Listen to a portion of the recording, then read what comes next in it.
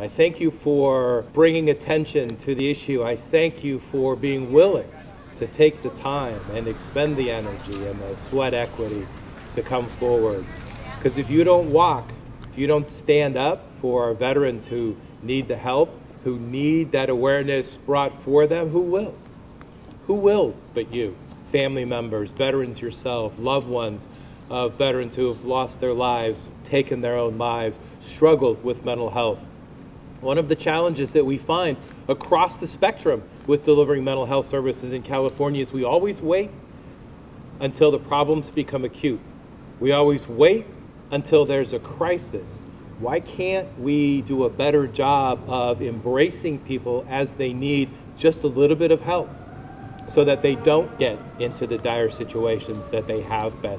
And I've talked to a number of veterans. I've talked to people across the state who face mental health issues or whose loved ones face mental health issues, and it's the same story.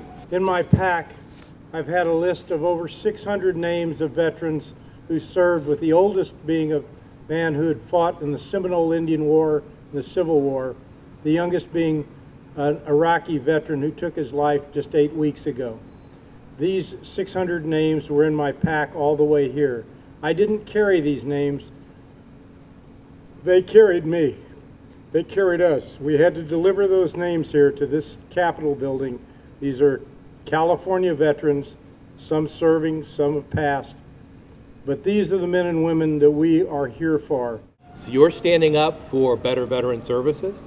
You're standing up to make sure that as our veterans are coming home from overseas, that they're given a welcome, mat, and a chance to understand what's available for them, a chance to have the conversations that they need before it gets worse. The state has been trying to fund veteran services officers in each of the counties. We need to continue to do that and do a better job so that local resources are available when men and women who have served in our armed forces have those available.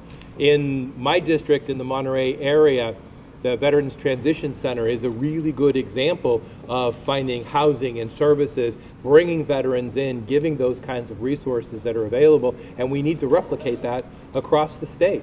We need housing, we need mental health services, we need to make sure that everyone who has served our country, when they come home, have a chance to reintegrate, have a chance to solve their inner demons, have a chance to be a productive member of society as they want to, as they deserve, and as we need them to be.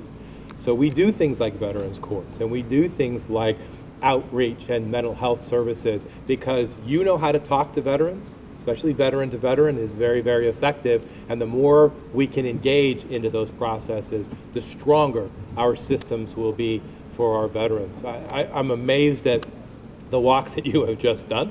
I think that's very, very impressive.